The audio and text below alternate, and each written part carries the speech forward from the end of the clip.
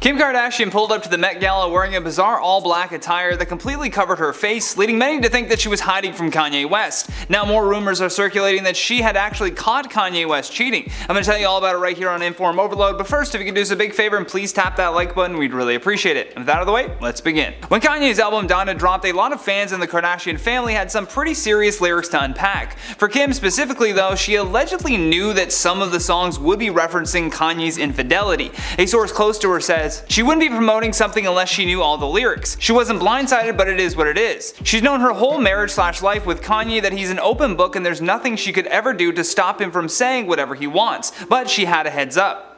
In the song called Hurricane, Kanye alluded to being unfaithful to Kim after she gave birth to their eldest two kids, daughter North and son Saint. In the song he says, "Here I go acting too rich, here I go with a new chick, and I know what the truth is, still playing after two kids. It's a lot to digest when your life always moving." The pair split in early 2021 after Kim filed for divorce from Kanye in February, and another insider did note that the rest of the Kardashians were shocked to hear some of the lyrics, including the ones in Hurricane. The second source notes, "He clearly was divulging private family matters between him and Kim and alluding to cheating.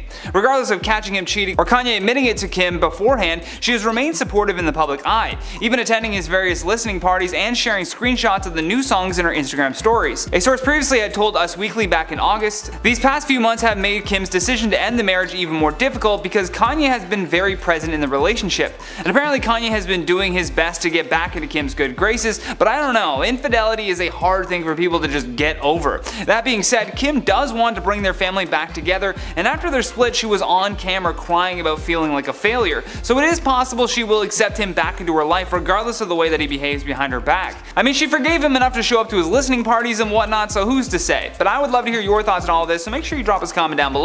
And if you haven't already, hit that subscribe button, that way you never miss another story. For now though, I've been your host Johnny Rogers, and until next time, stay classy YouTube, or at least try.